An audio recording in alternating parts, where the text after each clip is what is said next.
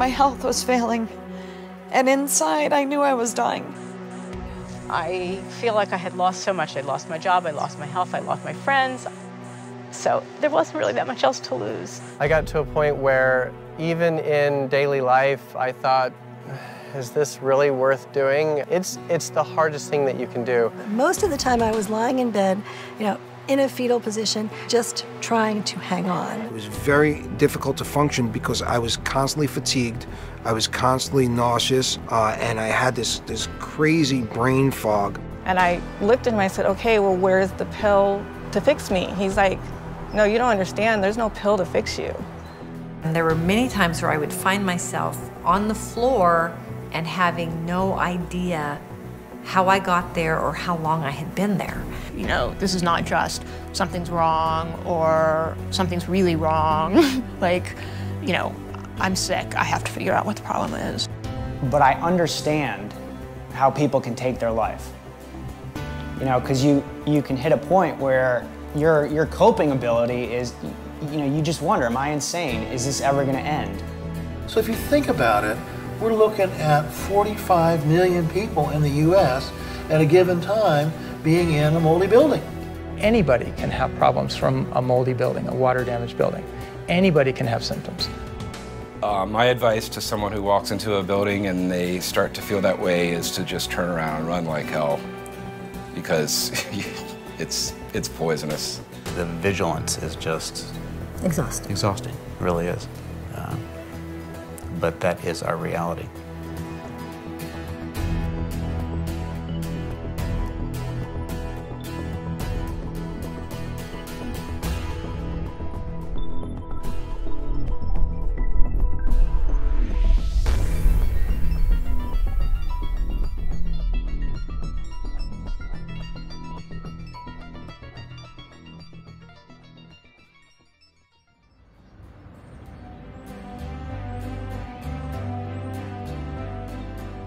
Air. It brings us life. With that air comes things like air pollution. It also brings mold spores that have always been present in the air. The same science that brought us air pollution has altered the aggressiveness of these mold spores that occur naturally in the air. They can take root in your home, in your business, and in your food. And when they do, they make toxins that change how you think, how you feel, and even how long you'll live.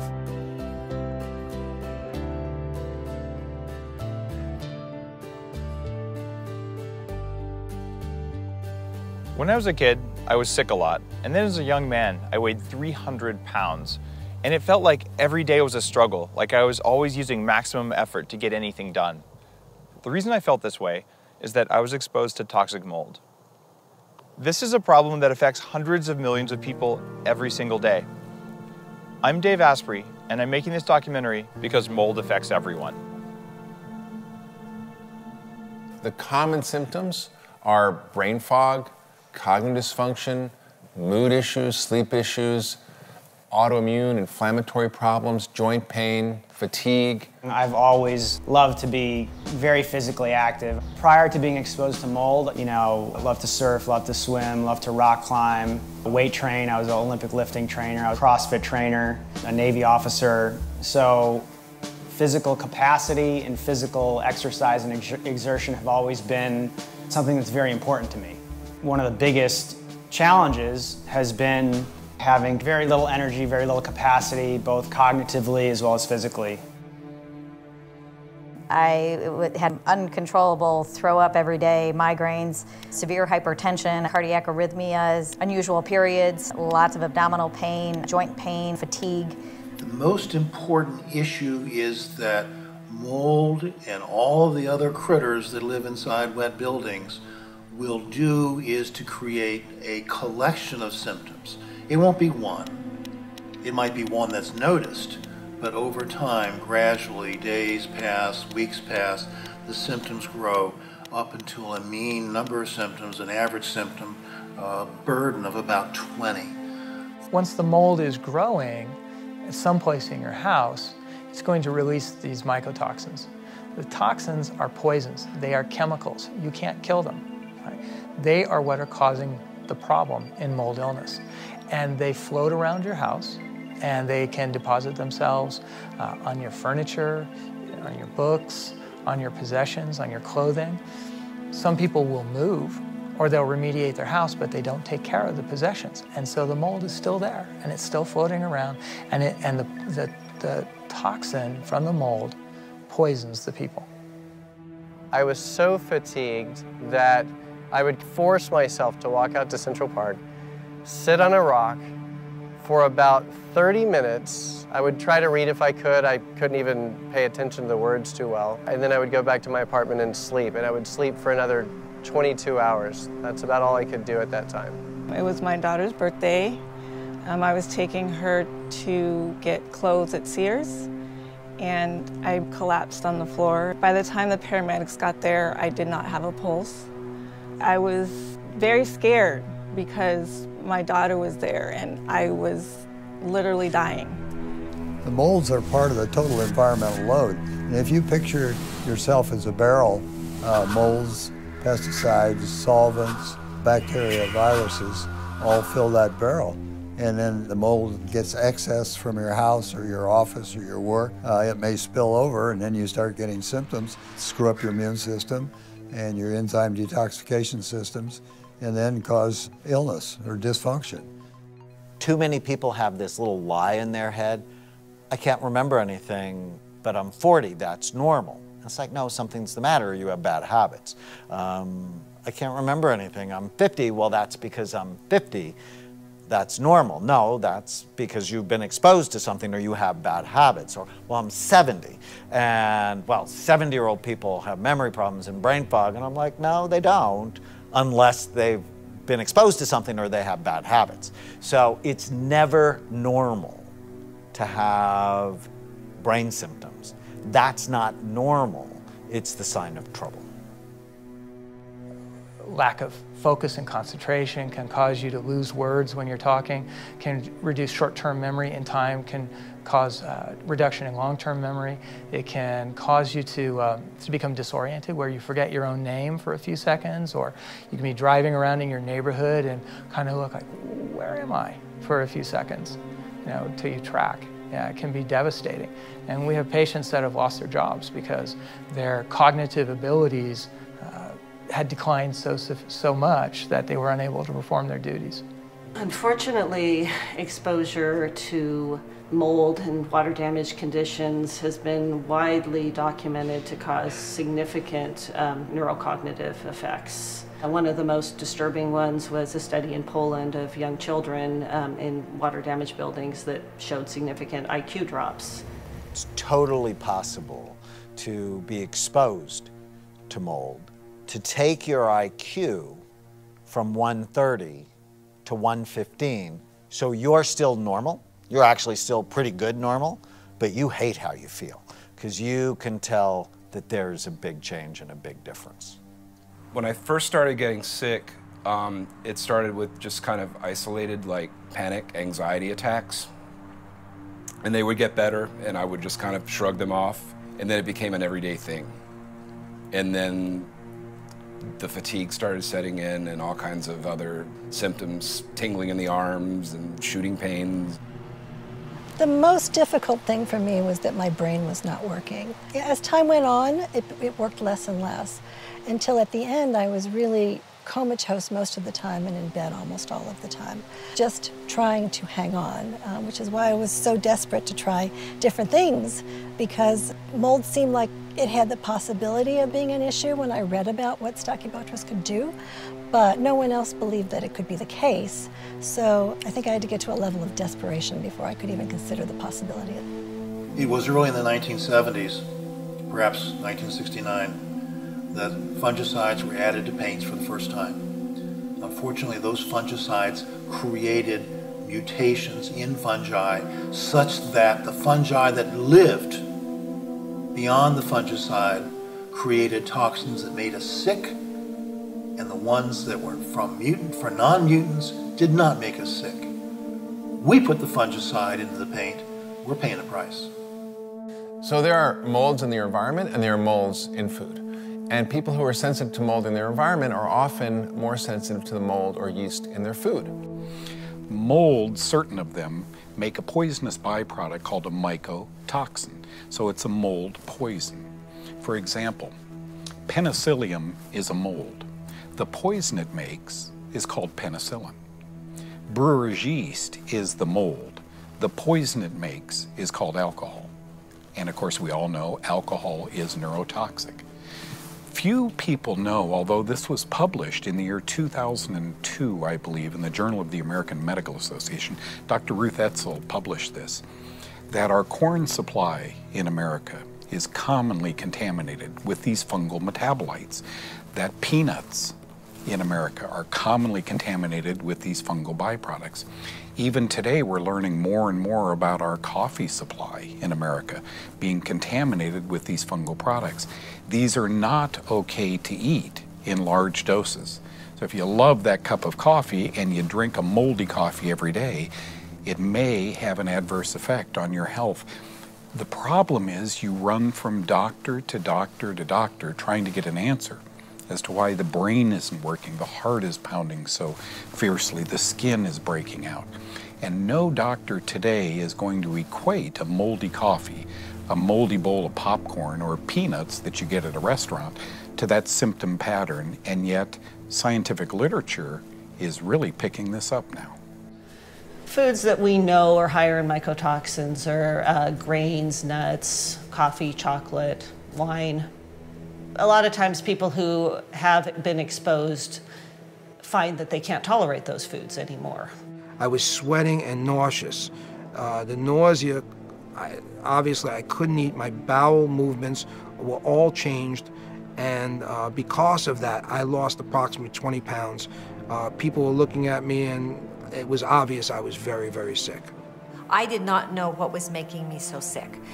Within a matter of 2 to 3 weeks, I went from size 2 to size 14, and then pretty soon I was size 18. Weight gain is incredibly common. We ask about it routinely. There are a few people that paradoxically lose weight, but it usually is weight gain out of the blue, without any change of diet, 20, 30 pounds, and that weight won't come off by doing the normal things of exercising and eating less. Psychological symptoms, they abound. Minimal would be just mood swings. People don't feel well, they're cranky, they don't sleep well, they tend to get set off very easily. I just lost interest in everything. Just the ensuing depression and anxiety just like took over everything. You know, I couldn't concentrate at all. I would stare at my guitar for months and just not even touch it. I just kind of withdrew. Changes we look for, we call them mood swings. Some people will get down and they have suicidal thoughts. Other people get agitated beyond agitated. So one of the areas that's also damaged with mold is an area called the amygdala. So the amygdala is in, underneath your temples and behind your eyes. Little almond-shaped structure that when that is damaged, people can have rage for no reason. And it can devastate their relationships, it can devastate their work, and people will judge them as bad when they're really not bad, they're sick. I would have this sway and moodiness. My girlfriend would see me happy at one moment and then immediately just angry or frustrated for no reason. Even at home, I would be sitting on the couch and I would just feel a wave of anger or some other emotion come over me. I felt like, from an emotional standpoint, my life was completely out of control and I had absolutely no idea why. So people who have moldy brains hate themselves because they don't know why they're acting that way, and they don't understand it's medical, and so they assume it's moral, that they're choosing to act this way, and they hate themselves. I mean, the loathing. And their families hate them too, because it's like, if you loved me, you wouldn't be an asshole. It's like, why are you an asshole? And nobody knows. And the imaging has taught me that behavior is a lot more complicated, and it makes me more thoughtful, more forgiving, and when I see people act badly, I'm like, somebody should look at their brain. 100 years ago, coal miners would take a canary into the mine with them. Not for the songs, but because when the toxic gases in the mine got strong enough to kill the canary, they knew they had only minutes to get out, even though they couldn't detect it. It turns out that about 28% of people are genetically canaries for toxic mold. We did draw some laboratory markers, and those came back that we had some genotypes that were considered dreaded, and that our kids now had as well. We have 3 children, and Alex, our oldest, had comprehension issues, lost his love of playing piano, was affected in many, many ways. He wound up with some pretty severe neuropsychiatric issues, and I'm happy to say he's doing much better. Removal from mold is an amazing thing. Drew, our second son, he was supposed to be getting up for school one day, and he called, Mom, something's wrong, and he was diaphoretic and hunched over, and then within about 2 or 3 days, he really couldn't walk. His legs would not support him. We eventually got a wheelchair because it did not look like we were going forward, and he was in the wheelchair for 11 weeks. We started him back on his mold detox, and sure enough, within days of being on the mold detox, he was able to stand on his legs again. So we thought, this is the pathway we need to be going. No child should have to go through that. Our oldest has had a severe crisis. Drew has had a severe crisis. And I hold my breath as a mom. I know that Olivia's numbers are very high, and that concerns me. The percentage of people that have positive biomarkers varies based on the biomarker. If we were to look at the genetic predisposition, about 25 to 28% of the entire population of North America have the genetic predisposition to have problems with water-damaged buildings. That's a pretty huge amount. That's 75 million people in the United States. The vigilance is just exhausting. Exhausting, it really is. But that is our reality.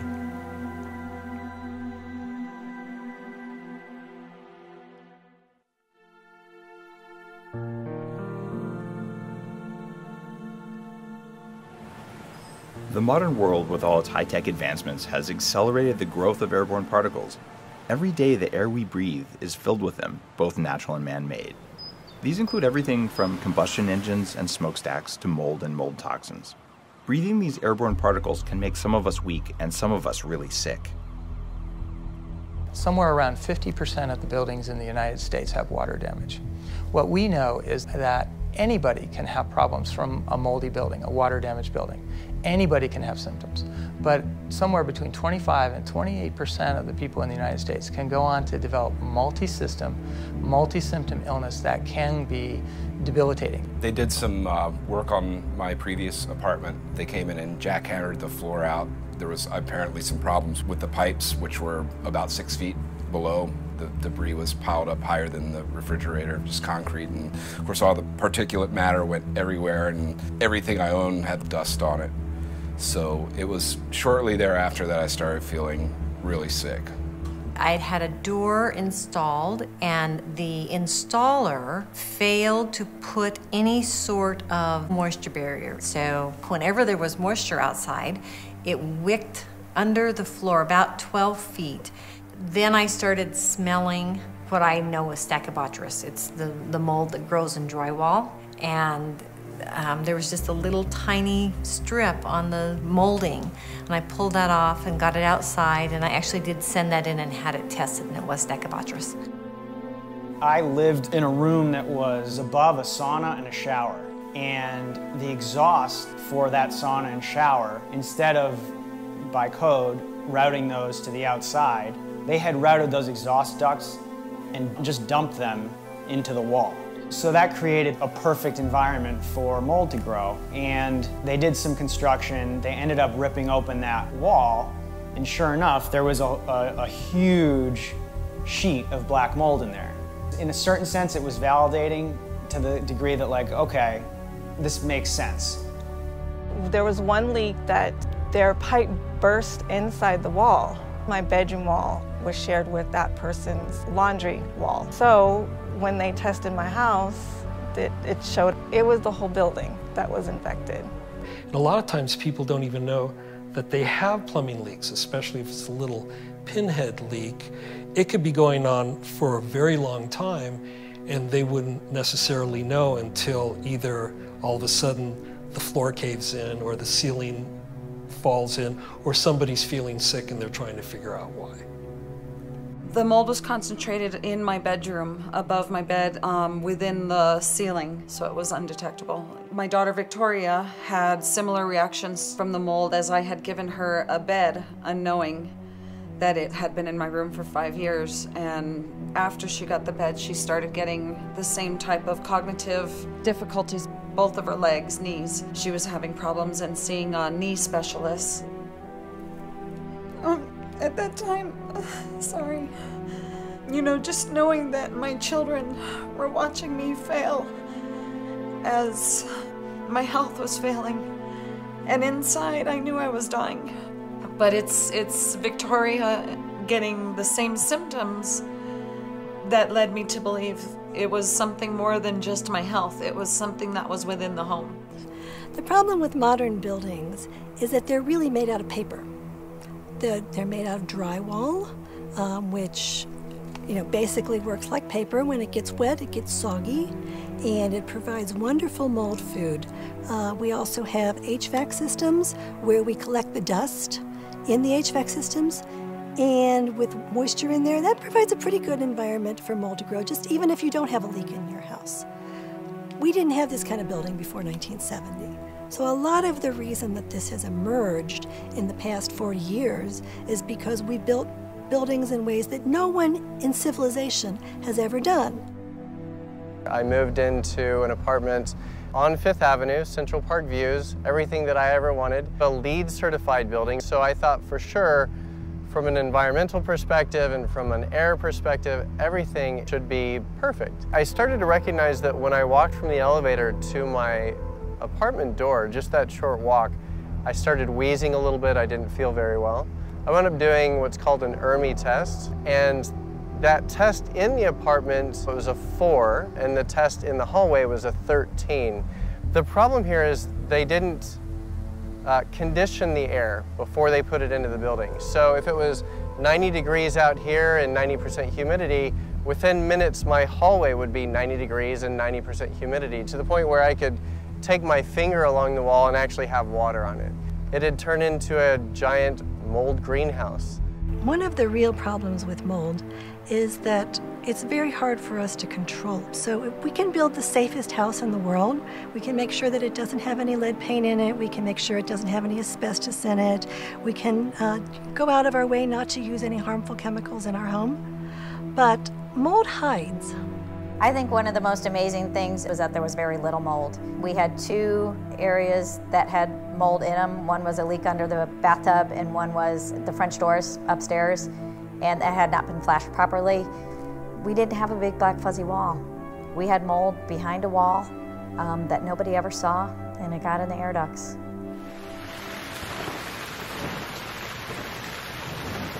It started during Hurricane Sandy. I live on a sandbar, obviously, this is Coney Island, and the water came from the ocean side and the bay behind us. It ran down my street over here. I have a bulkhead behind me. It wrapped around the bulkhead. I was downstairs in the basement with a friend of mine, and we were taping the windows, and the water just piled up. The doors popped in, and I said, it's time to leave. There's nothing going to save anything in this basement. Some mushrooms grew out of the wall, but at the time I did not think anything of mold. I didn't know it was affecting me. Dead mold is just as bad as live mold. When mold dies, its cell wall desiccates, it gets dry, and it'll break apart into little fragments. And the fragments have toxins on them. This is a disease of toxin. When you inhale those toxins, they're in you.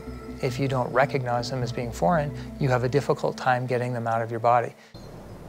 Here's a house that was overrun by mold after Hurricane Sandy. It's an extraordinary example of how toxic mold can grow in your home. Here's how mold contaminates a building and makes you sick. First, there are wet or damp conditions in your home, school, or office that come from things like water leaks, poor construction, constricted airflow, air conditioning, and condensation. The mold grows sometimes in the open, but more often you can't see it. Spores from the mold and their toxins are released into the air. When there's mold in your environment, it contaminates your furniture, your clothes, and everything you own. You and your family are exposed to the toxins. You get systemic body poisoning from mold toxins.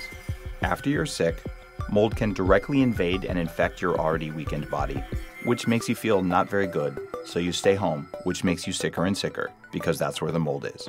What you can't see can hurt you. We just came out of this house. There's black mold in the ceiling. There's water damage all over the place. What happened here? We did some air testing. We found mold spore counts were in the thousands for Aspergillus, Penicillium, also Stachybotrys. So as you walk through the house, before we tear everything out, you can see water stains in about 12 or 13 places throughout the house. On the upper floors, in the basement, there's a 3-foot water line. I noticed in the kitchen, I pulled down some of that drywall, and there was no marks at all on the paint. And you peel back the paint, and there's layers of cardboard just full of black mold. Most times, the moisture originates from behind the wall. So when you're looking at a wall and it looks okay on one side of the wall, we know that when we pull the drywall out, the back of the wall is going to be 10 times worse than the front of a drywall. The first thing that we do when we come into a house is a pre-treatment. So we'll fog the house once to kill the majority of the mold, surface mold, so that it protects the guys. The next thing we do is we're going to take out all the carpets. We'll take the carpets out first because the carpets are the most porous materials in the house that are going to hold the most non-visible mold. So once the carpets are out, we have a better slate to work on. Then we're going to tear out all the drywall. We're going to go room by room. Once all of the drywall is out, all of the insulation is out, then we'll determine whether or not subfloors have to come out. In this particular case, you saw us ripping up the hardwood floors. After everything's out, all the nails are pulled, all the screws are pulled, all the insulation is gone. Any porous material that could fail an air test has got to be removed. And then after that's done, then we start the fogging. Mold is a living organism. As soon as the fog hits the mold, it foams up. So we know to scrub that area, fog it again, scrub it, fog it again.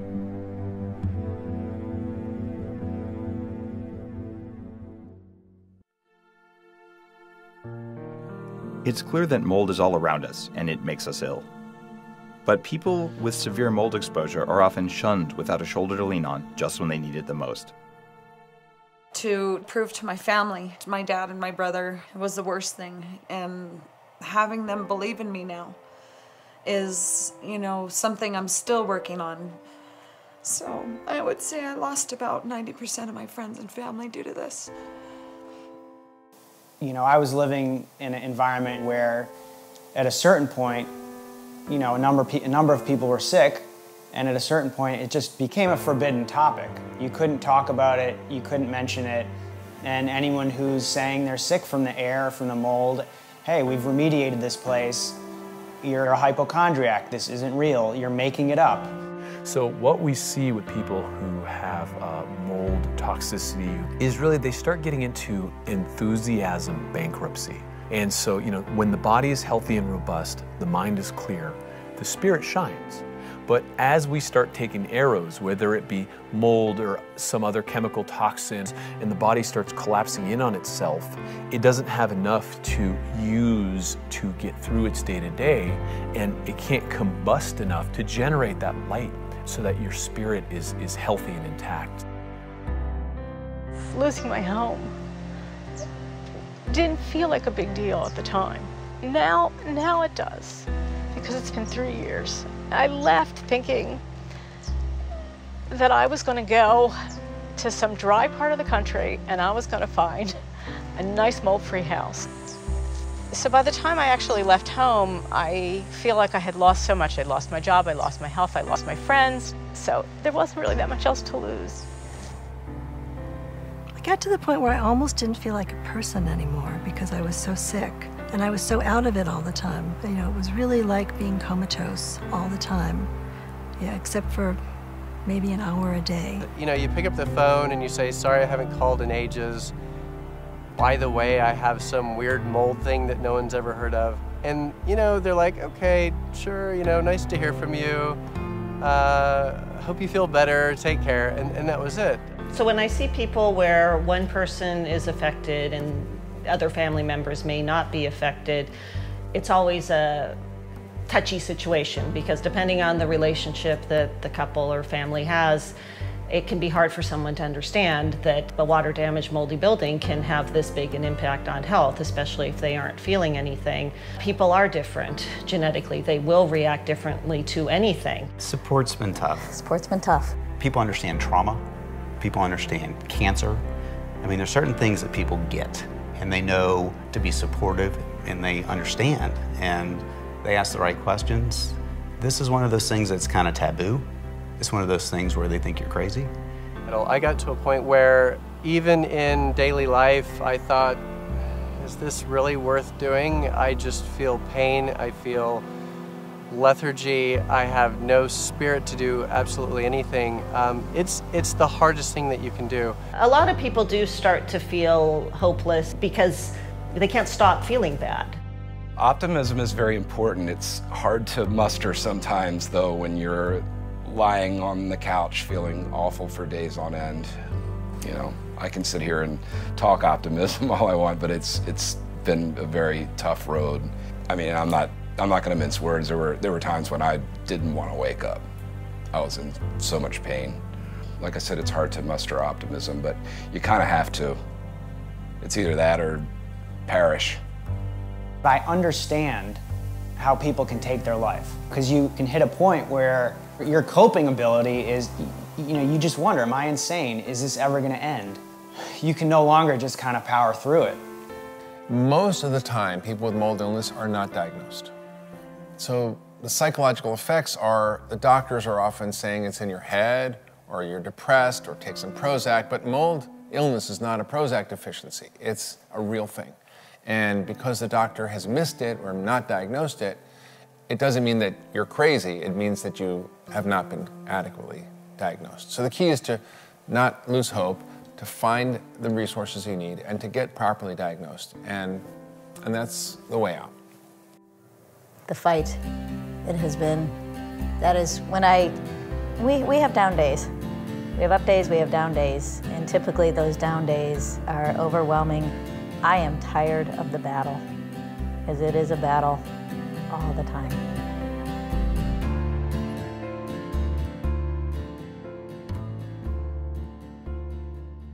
Scientific research is now documenting the seriousness of mold. Doctors need to know about mold illness so they can properly diagnose and treat their patients. The data is there. Probably at least 50% of my patients have been told that they were crazy, or they were making things up, or they needed to see a psychiatrist, or that there was something wrong with them, but it wasn't physical. When I woke up the next morning, I couldn't walk. At first, I thought it was an extreme version of like what happened after exercise, except I hadn't exercised, and it was worse. And the neurologist said there was nothing neurologically wrong with me, which was pretty bizarre because like I was lying on his examining table, barely able to move. Like shifting my legs on the table was utterly exhausting. And he was like, no, you're neurologically fine, which was pretty bizarre. And he diagnosed me as having chronic fatigue syndrome. And clearly for him, all that meant was, I can't help you. If I were a physician talking to the public today about common symptoms I see in mold-impregnated patients, I don't think I'd have a lengthy list. I think it'd be a very short list. For example, jock itch, toenail fungus, vaginal yeast, ringworm. That's about where I'd go with it.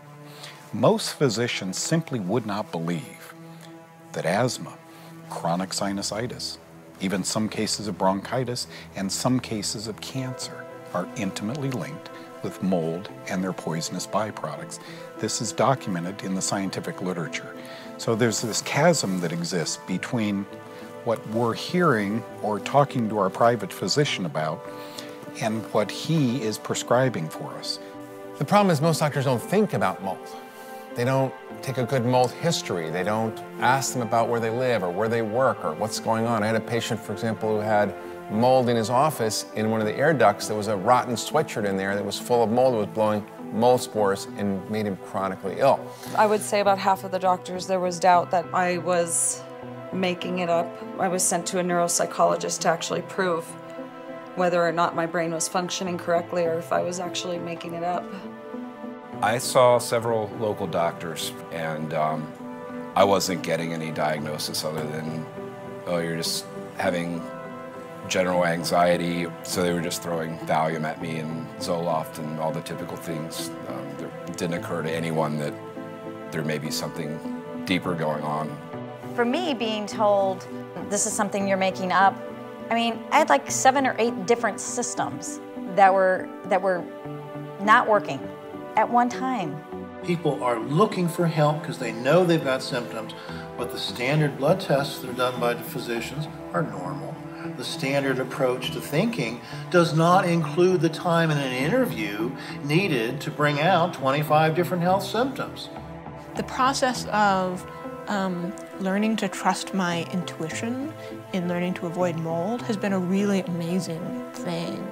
I'm a science writer, and it's really changed my relationship to science in a lot of different ways. Most scientifically minded people tend to think in terms of placebo-controlled, double-blinded trials, and that's great. I mean, we need a lot of those, and we don't have them, and I'm all for it.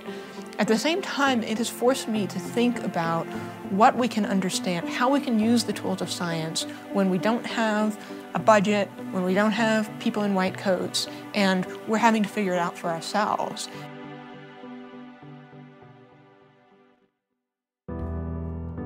It took centuries to overcome accepted beliefs about the Earth's place in the universe, the shape of the planet, and even the existence of microbes, bacteria, and viruses. Each wave of discovery has had its resistors, but the truth always wins out. This is happening now.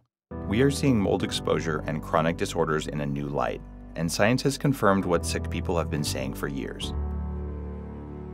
The problem is around us in buildings with windows that never open and recirculated air. The problem is due to new construction, and in fact, old construction might be safer. But the issue is that if a grouping of symptoms comes up, do not assume it's allergy. Don't assume it's depression. Don't assume you're making it up.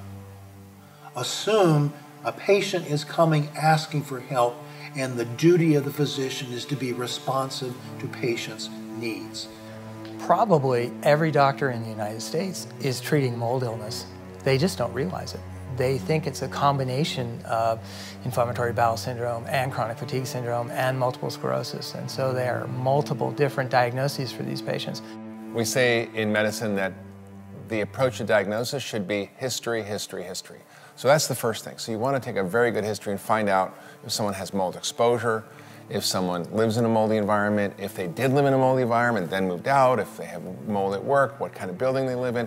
And then there's laboratory tests that help to confirm inflammation in the body and hormonal disruption and brain disruption that happens as a secondary cause of the mold that we can actually measure.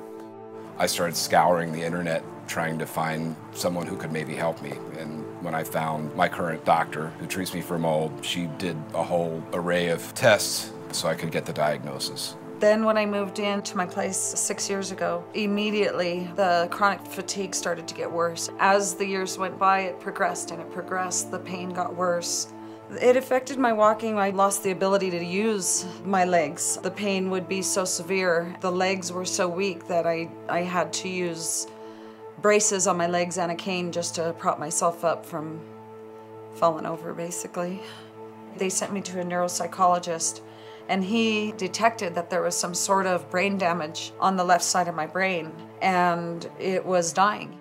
So my experience, seeing hundreds of moldy brains, is they look what I call a toxic brain. So a healthy SPECT scan is fat, full, even, symmetrical, beautiful. But the toxic exposure from mold, it begins to shrivel it. So it goes from this big fat grape, and it begins to take on the shape of a raisin, which means there's lower blood flow, lower activity across the cortical surface. It's not one you want. This illness is readily identifiable. The illness is readily treatable. the illness does not have to ruin lives. The problem is not confined to grandma's wet basement. My recovery has quite a bit of ways to go. My biggest hopes and dreams are my daughters and I have no more pain. Testing is so hard because there's not enough doctors that are knowledgeable and that are willing to believe. So what we do at Amen Clinics for people who have mold toxicity in their brains is, one, a really good workup, partner with a mold expert, and then make sure we're doing all the things we can to repair their brain. The exciting thing is when we see the damage, they're not stuck with that. And we can tell how much recovery is possible scanning them 3 months, 4 months, even 6 months later. There's a principle in functional medicine called the TAC rules. And the principle is this: if you're standing on a TAC, it takes a lot of aspirin to make it feel better. The treatment is removing the TAC. So in the case of mold, you have to remove the person from the moldy environment. Otherwise, they don't get better. We came back from a trip to Colorado where we had done a little bit of camping, basically because I had started to become so hyper-reactive. We started cleaning up our house to get rid of all the mold, but at that point I was so sensitive that I just knew I was going to have to leave Ohio. And I camped in the backyard and started getting cold. It started getting wet. And I said, I'm going south and west where it's dry, and I'm going to stay as long as I need to. And it just turned out that things escalated. So I kept moving further south and further west, and this is where I ended up, in Palm Springs area.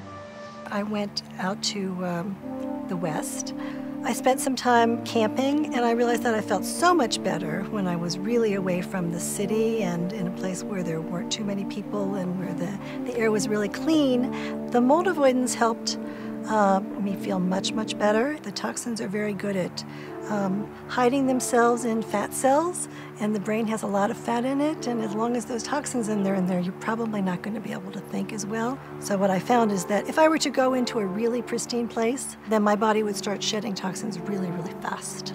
So avoidance, but through detoxification, was really important for me. It was so dramatic for me. I mean, the reactions were so dramatic, and then the improvement after I started avoiding mold was so dramatic. Like, nobody could deny it.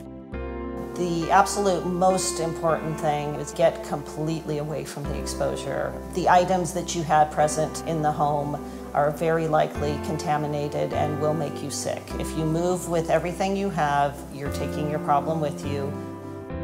I went to the doctor and she said, if you don't get out of your house, you could die.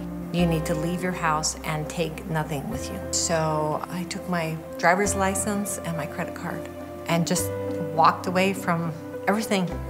I stayed in a tent the first year, and then the following summer I stayed in our garden shed. It wasn't insulated. It had lots of air movement. You know, it wasn't really sealed tightly. And that actually worked better. I did eventually get my home repaired, and I can now live in my home.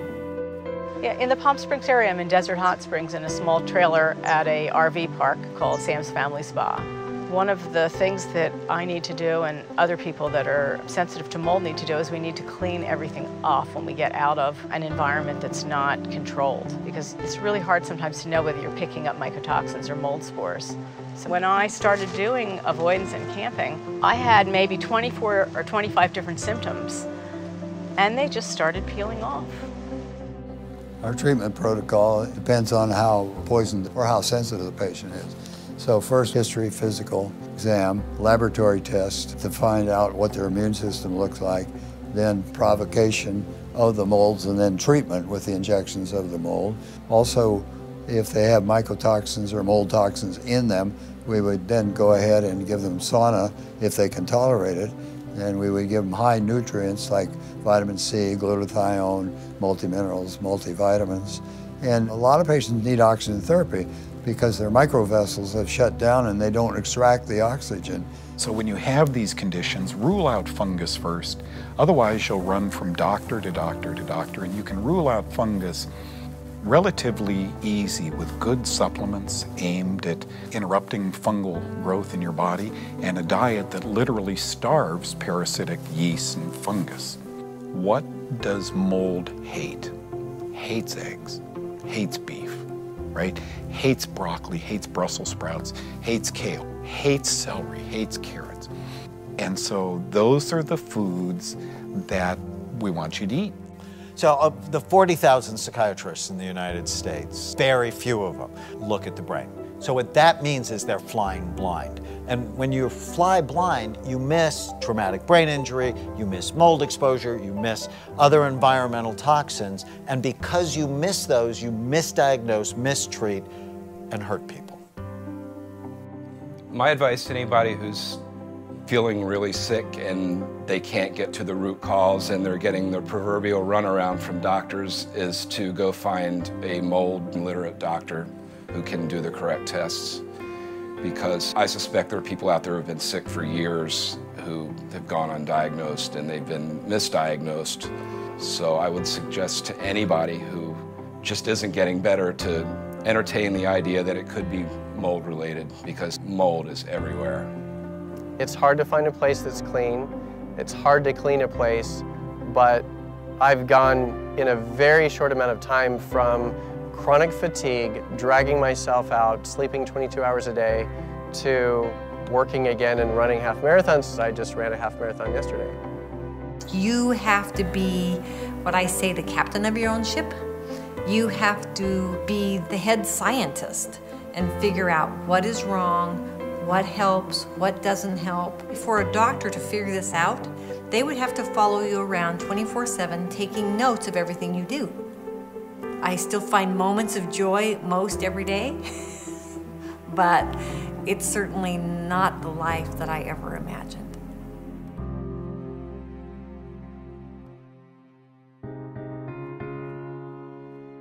Look around.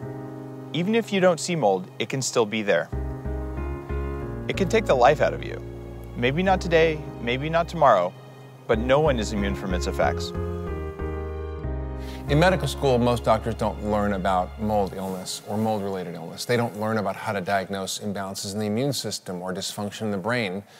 And they often dismiss the symptoms that go along with mold as something else or as some psychological issue, which is really unfortunate. So we need to rethink how we're teaching doctors. We need to rethink the curriculum. We need to rethink our approach. And we need to focus on dealing with the root causes of disease and personalizing our treatment.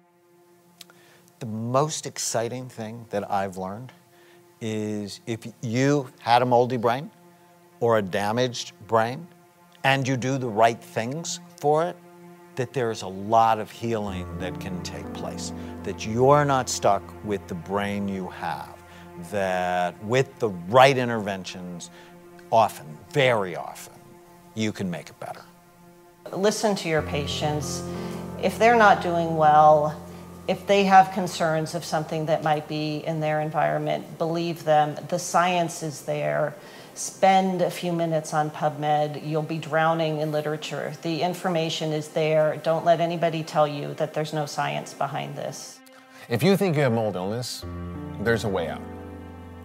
And it might be a long way out, but there is a way out, and there is hope. But you have to find a practitioner who can help you deal systematically with the mold illness. One, you have to get rid of it in your environment, and two, you have to get out of your body, and three, you have to repair the damage that's been done. So those are the 3 steps to healing from mold illness. And if you follow those steps and you're focused and you work with an experienced practitioner, you can get better.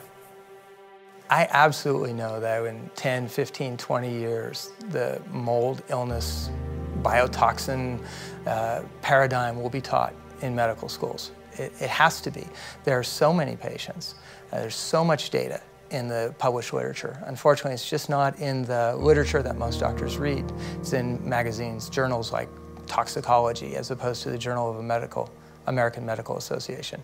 But when I started this, I was skeptical, like any doctor is. But after I saw my first 15 mold patients who were all going to the same school, and I saw that they have the same history, they have the same physical exam, they have the same abnormalities on lab work, and then when they were treated, the ones that took the treatment got better, and the ones that didn't. So I am convinced, beyond a shadow of a doubt. Now, 5 years, 700 patients later, I'm even more convinced.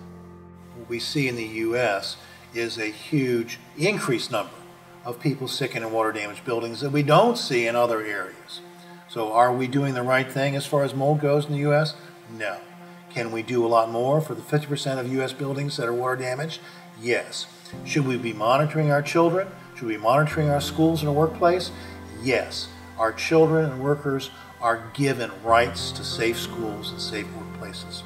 Our renters are given rights to safe homes and apartments. Things get better, and they can, you know? And you can't necessarily get through everything based on kind of willpower. It takes a little bit more than that. The sky may have fallen, but we have to move on. You have to take your situation for what it is now and do everything in your power to help yourself and your family. The question is, do we want to know? And it's scary. I don't think I wanted to know either. Your home environment can be a scary place for you. And it's so scary for us to think that the medical community is not taking care of us and that they don't know what's in the literature. So that's a scary thought. And I think that we don't really want to know that. But I think we need to.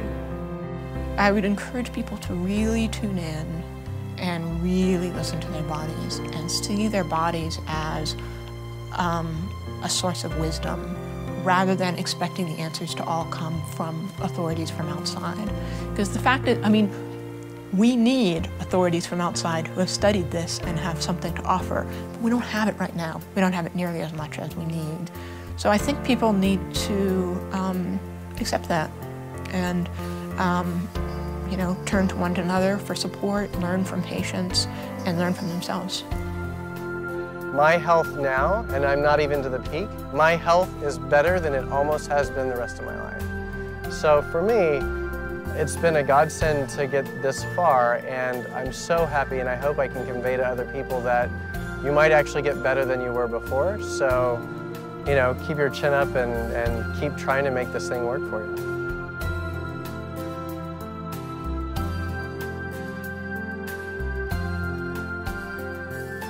Walking up to the Cross of Martyrs is a very special place. It overlooks the whole city of Santa Fe, New Mexico. And the actual cross was built by kids from the high school, when I went to high school here, from the welding class. And the walk is a steep incline, which I would have never been able to do a year and a half ago. And it just really is a big accomplishment for me to know that I have come so far. And my daughter can walk up with me instead of both of us having matching knee braces and everybody looking at us wondering what's wrong with us. It's a whole new step. It's a whole new life has been breathed into me.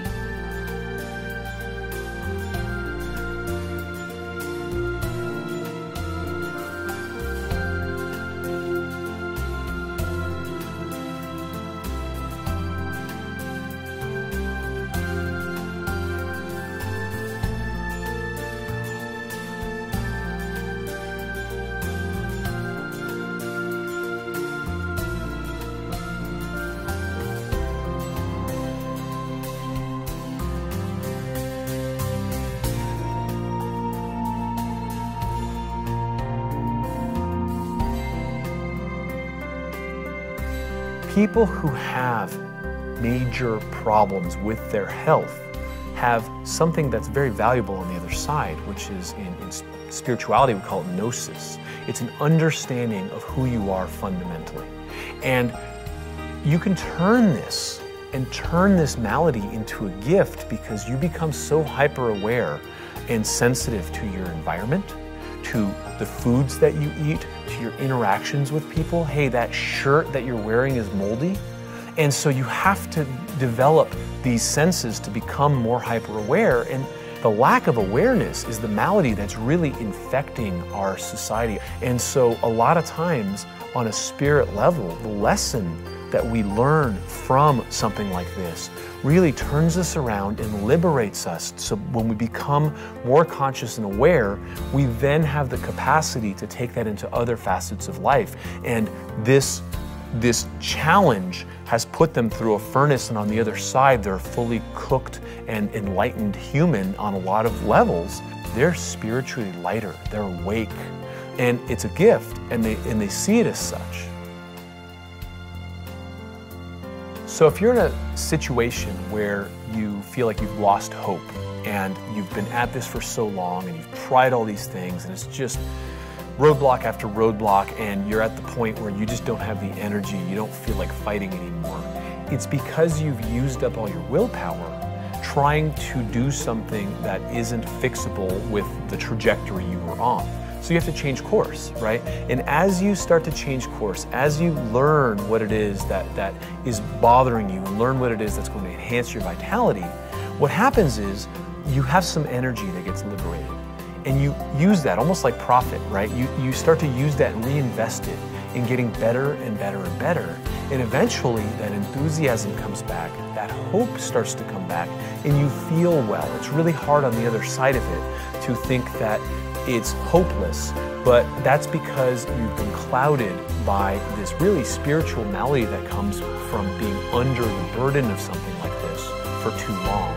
And I'd love to say to you that there's plenty of hope. What you have to do is just get on the other side of the problem, and then hope starts to bubble back up.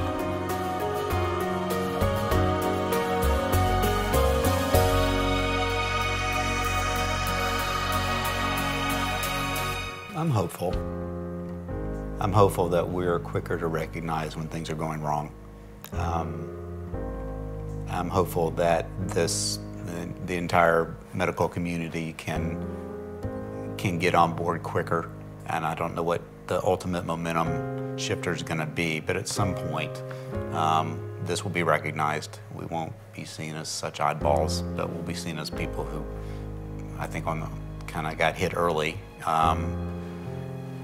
I'm just hopeful that our kids don't have to go through this, that they don't have to fight for their medical treatment. They won't have to fight to have a clean home. They won't have to, I mean, everything's been a fight. And it would be nice if we didn't have to fight, if we could discuss, if we could learn and educate together.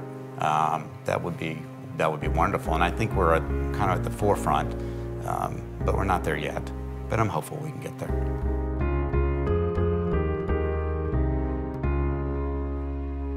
Mold and mold toxins in the environment and mold in food does something more than make you physically sick or even dysregulate your emotions. There's something that lives in your chest or in your heart, something that isn't easy to measure, but something that most people know about. In the East, you call it a chi or a life force. If you're my grandparents, it's your vim and vigor or the spark. But whatever you want to call that thing that's inside you, think of it like a light. And mold makes the light dimmer. And that isn't okay.